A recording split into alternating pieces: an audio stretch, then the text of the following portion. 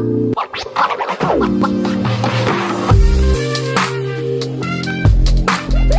beautiful people, welcome back to my channel.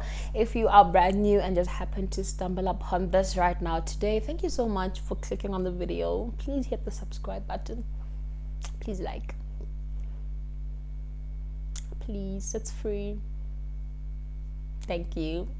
Alrighty, for those of you who are returning subscribers, viewers, likers of things, all two of you, thank you so much, Lida. For someone who is so inconsistent, I'm the queen of inconsistency. But anyway, we're trying something different this year. Happy New Year, happy new month. Now that January is done and we're in February and all the peer pressure, yeah, new year, new me, new year's resolutions is done, I feel like now we can do the right thing and enter the year properly. Happy New Year, Batung Dimo. Are you happy to be in the new year or not? Or are you a bit defeated already like I am? I feel like 2024 has been a new year, and if it were me, would jump right to 2025. But anyway, we can't do that. We don't always get what we want. So on today's video, I wanted to speak to my varsity students. I know they make up quite a big chunk of the people in this channel, or the people in this community, in this home, or the people that are living in this house with me. I wanted to speak directly to them. Why? First of all, I deal with them on almost a daily basis, and sometimes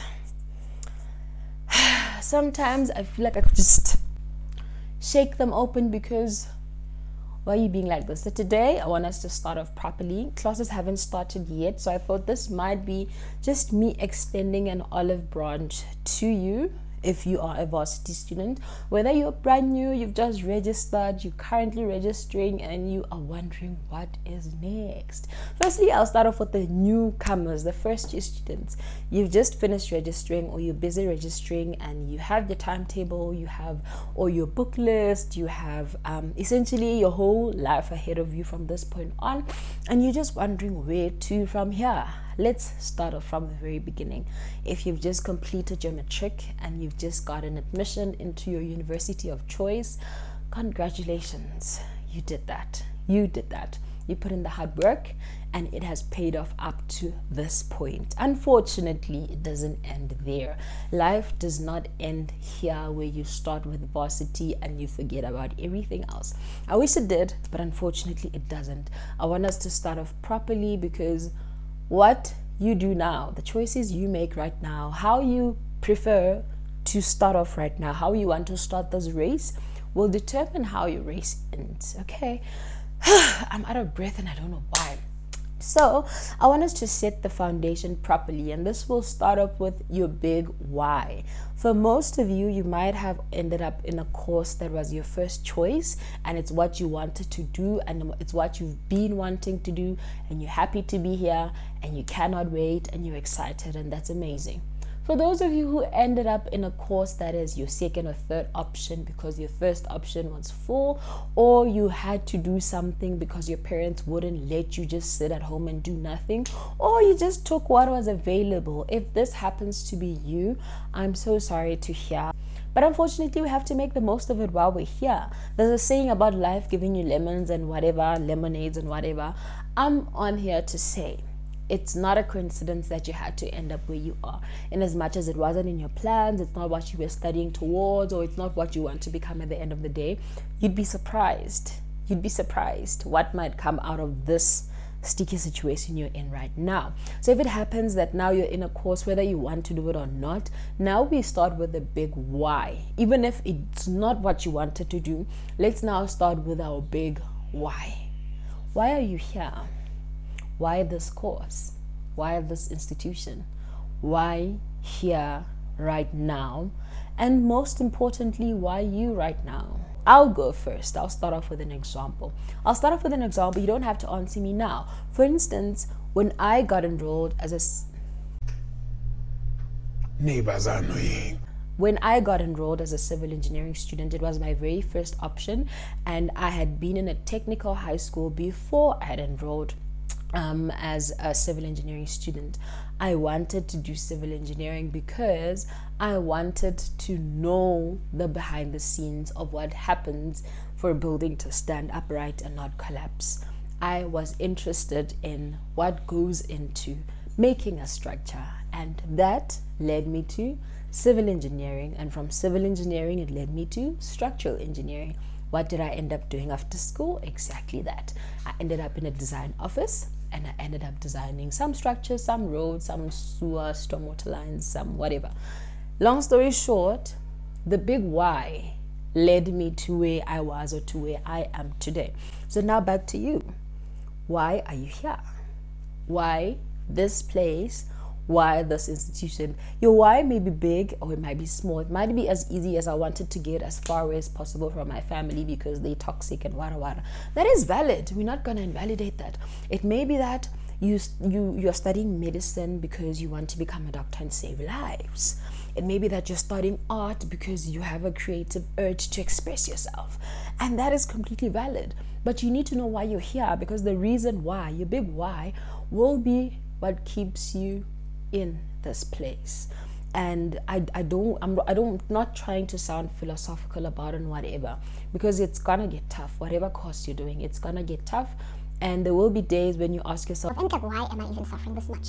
And your big why is gonna answer you. Okay, so you need to make sure that your foundation is stable. And how you are gonna find your footprint to your big why will be in your self-reflection, in the goals you set, your strengths and weaknesses, who you are as a person, who you're trying to become, and the environment around you. So let's start off with some self-reflection.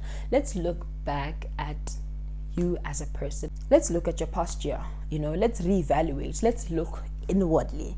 Let's look at who you are as a person. For instance, let's look at Tsenulo as a person. Who is she? What does she like? What does she not like? What interests her? What does not interest her? What makes her tick? What makes her a ticking time bomb? What makes her happy? What makes her sad? What are her values? What motivates her? What demotivates her? What makes her want to participate and show up? And what makes her not want to participate and show up? Knowing this, just this small blueprint of who you are, will save you a lot of time, a lot of energy, and a lot of resources when you are in varsity. Because the fact that your parents are not here doesn't mean you're not free. It doesn't mean now you are out of jail. You now get to do as you please, and you can do as you please. By the way, no one's gonna stop you, no one's gonna force you to do anything.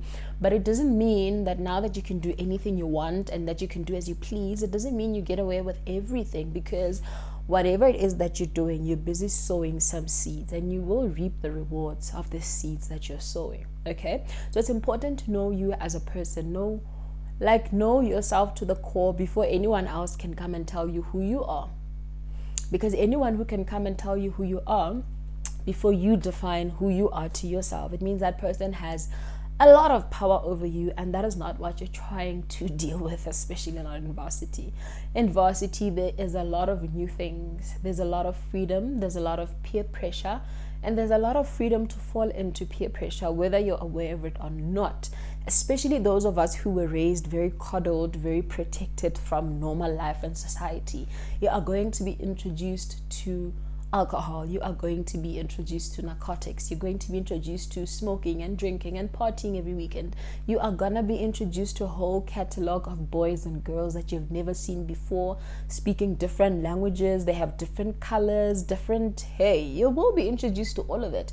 And if you are gonna decide that way, now you're gonna treat varsity like a buffet, and you're gonna have everything that is served to you on a silver platter, baby girl, baby boy, So decide from the onset, this is what I'm about, this is what I'm not about, and this is how I'm gonna get into it. Along the lines of knowing yourself, you will know what your strong points are and what your weak points are. For instance, do you know how to keep time? Are you good at keeping time, or are you bad at keeping time? Is it something that you need to put a little bit of work into? This will help with making it to your lectures on time and allocating time to studying for your different subjects, your tests, your projects, completing anything that you need to do on time. How are you when it comes to time management? How are you when it comes to communication? Because now that mom and dad are not here, it means you need to speak up for yourself. It means you need to articulate yourself in a way that another adult can understand you. You're not going to say, my mommy said. You want this, and you need to now extend that so that the next person can comprehend what you're saying. Are you able to communicate effectively? Are you a person who cuts people off? Are you a person who knows how to listen? Are you a person who interrupts people? Are you a person who just doesn't want to listen to another person's point of view? Are you a person who talks nonstop? Are you a person who just doesn't know when to stop? Or are you a person who doesn't talk at all? Are you a person who mumbles when they talk? Do you know how to communicate effectively? Do you know how to ask for what you want in a way that does not infringe on the next person? Nah, this is what you need to be reflecting on. And if you're a person in high school who never spoke to anyone, you were a loner and you like to keep to yourself, if it works for you, that's fine. But when it comes to varsity and the part where cost starts clapping you, you're gonna need a community of people in your corner, and you better start speaking up very fast. The next, we're gonna tackle a little bit about setting goals. And this is not just, New Year's resolutions. This is New Year, new me. I want to pass and get distinctions only. No, I'm talking about both personal goals as well as academic goals. I'll start with academic goals because that one's easy. You go into a new year with a game plan, and you'll try your best to stick to it, but life happens, okay? We're not gonna sit here and pretend like once you're in varsity, you're protected from life. Life is gonna happen, but you need a plan, okay? And you need a plan that is gonna work for you, and that will essentially be life proof, okay? You need a plan that will say, this is the time I'm gonna wake up in the morning every day. I'm going to have my breakfast every single morning, non-negotiable. I'm gonna try and exercise at least 3 to 4 times a week. I am going to take care of my health. I'll try as much as I can not to eat junk and rubbish and whatever.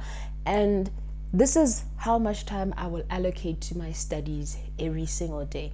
Those 5 non-negotiables. I feel like these 5, there's probably more, but I feel like these 5 are the ones that could set the foundation for how you live your life. That way, when a friend comes on a Sunday morning and says, let's go to the mall, and you know that you need to study from 10 a.m. until 2 p.m., then you can easily turn them down and say, that will be my study time.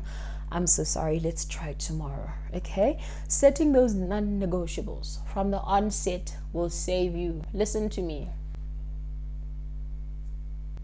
It will save you. I had a friend back in varsity. I'm not going to name her, but she knows herself.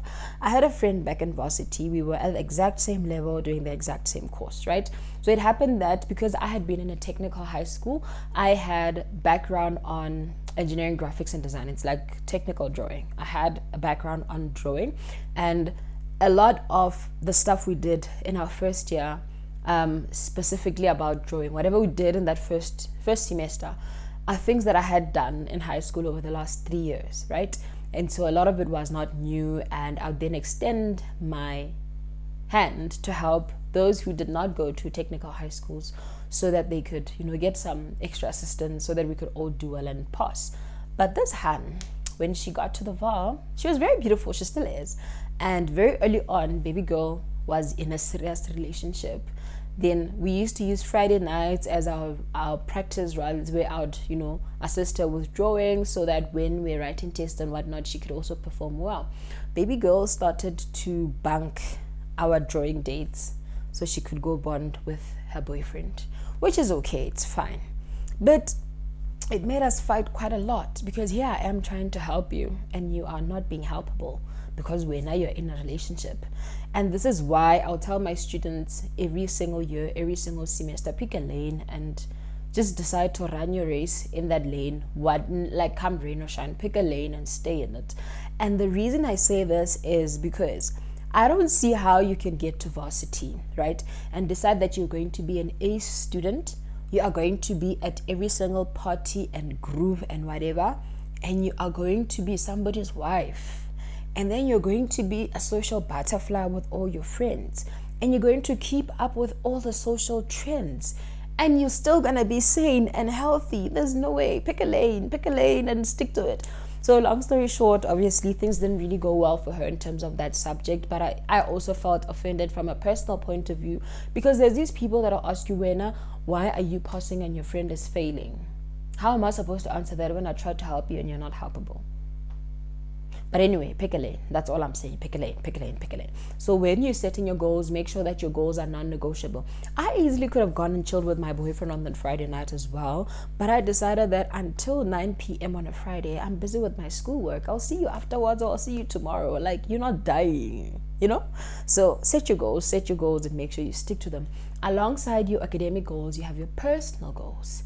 And these ones, I feel like they go hand in hand, because if your personal goals are taking, then it's most likely to infringe on your academic goals. You'll either end up being a complete book nerd and you don't have friends, you don't have a life, you have nowhere to run to when there's a crisis and you're just the weirdo in the class, or you end up just being this person who's not serious about life. You go to groove all the time because now you value being outside more than your books, you know? So keep them in balance.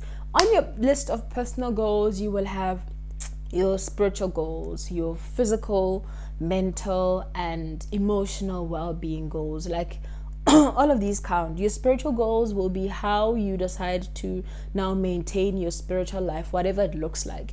If you were going to church every Sunday at home, are you gonna keep going to church every Sunday now that you're here? Are you gonna find a church? Are you gonna find a new church? Are you gonna join another? Like, how are you gonna make sure that you maintain the spiritual relationship that you had with whatever higher being that you pray to or worship or believe in?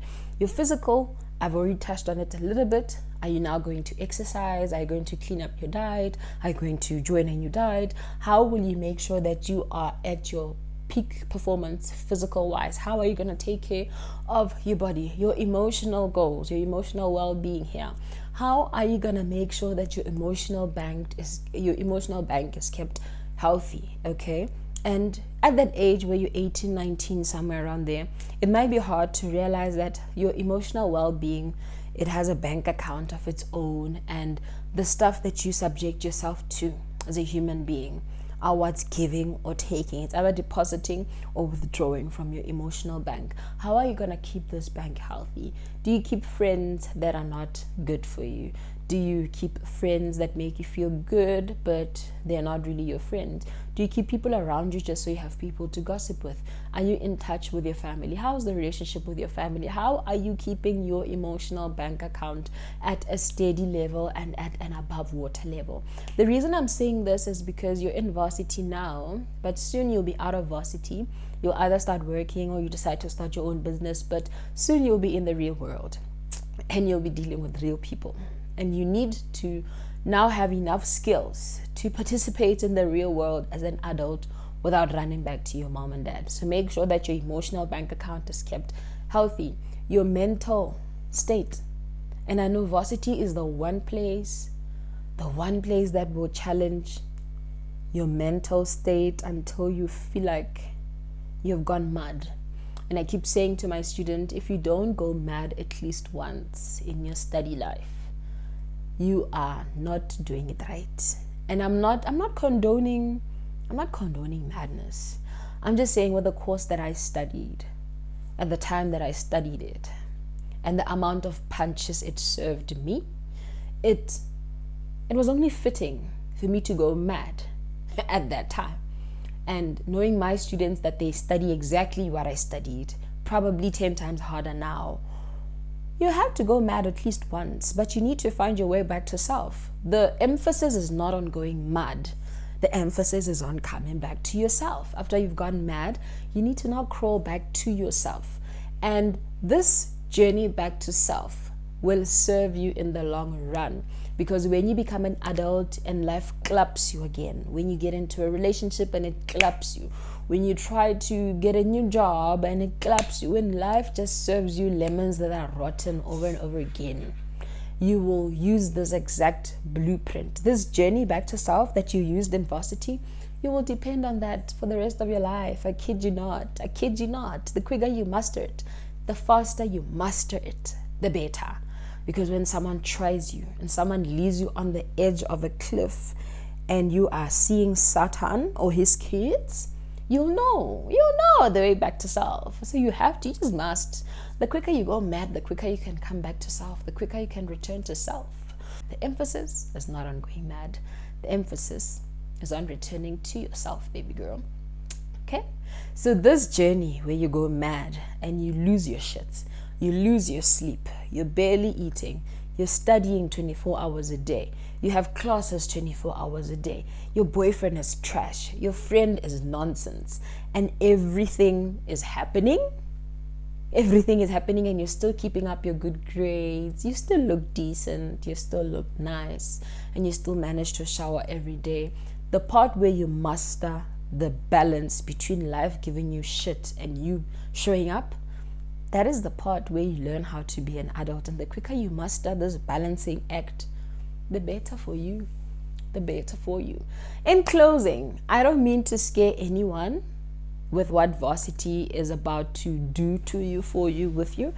This is not meant to scare anyone. It's just meant to say, welcome to the rest of your life, and how you decide to show up in this part depends on you completely. It's very easy to mess up and it's very easy to do well.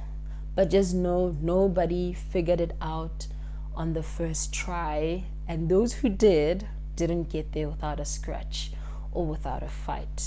But I'm gonna leave you with this. Whenever it gets hard, always know that there is always someone to run to. You may feel like you're alone. You may feel like, oh my gosh, I'm just in this hellhole all on my own. I'm sure there's always someone to run to. It's either a classmate, a lecturer, counseling services on campus, your residents, mom, a lady selling tomatoes on the street, a cashier, a therapist if you're able to afford one. But do not ever try to take all of this on your own. It will kill you trying. That's it from me. All the best with the rest of your academic year. And remember, if you ever need a shoulder, a hand, someone to help you, someone to hold your hand, someone to say it's gonna be okay, I'm willing to be that person. Not because I have all the time in the world, but I don't think people should be doing life on their own. I don't think it's fair for anyone to ever feel like they're forced to go through anything on their own. So if you feel like you ever need to reach out, courses clapping you and everything is just looking upside down, I'll leave my email down below. And feel free to reach out, even if it's just to say hi.